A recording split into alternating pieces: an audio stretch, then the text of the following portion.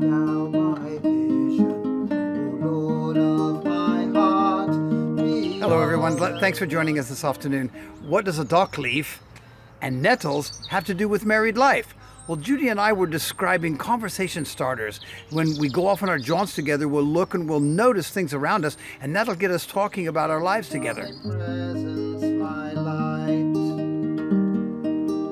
Be thou my wisdom, be thou my You notice that depending on where we go for our walks, whether we're on the downs or going along a cliff path or going into an old abandoned church someplace, topics seem to pop up. Oh, they flow, don't they? And but they're often instigated by the surrounding area in which we are. For example, you might be walking past a place where there's a lot of blackberries or birds or something. I'll give you a good example of that. When we go to the South Downs, there are nettles. Be thou my soul. Now, if you get taken by nettles and they sting you, it's very itchy and it's very painful. But there's a plant right next to it called a dock leaf. Now you take a dock leaf and you rub it real hard and get all of the juice out of it. Rub it on the place where the nettles have stung you,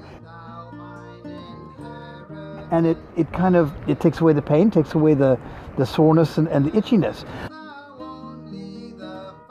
So that leads me to talk to you about stuff like, well, healing, about stuff like getting problems out of the cupboard and talking about them. I have discovered recently that those baby dock leaves, baby ones, Yeah. are actually something that you could, that can be used in a salad.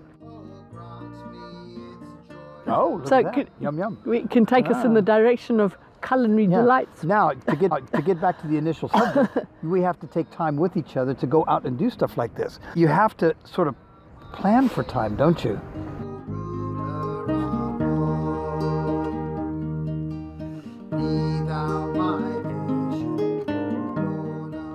Yeah, what kinds of things do you like to do with your spouse that serve as conversational starters? Next week's topic is the two-dimensional tyrant. God bless and see you then. Bye for now. In the day and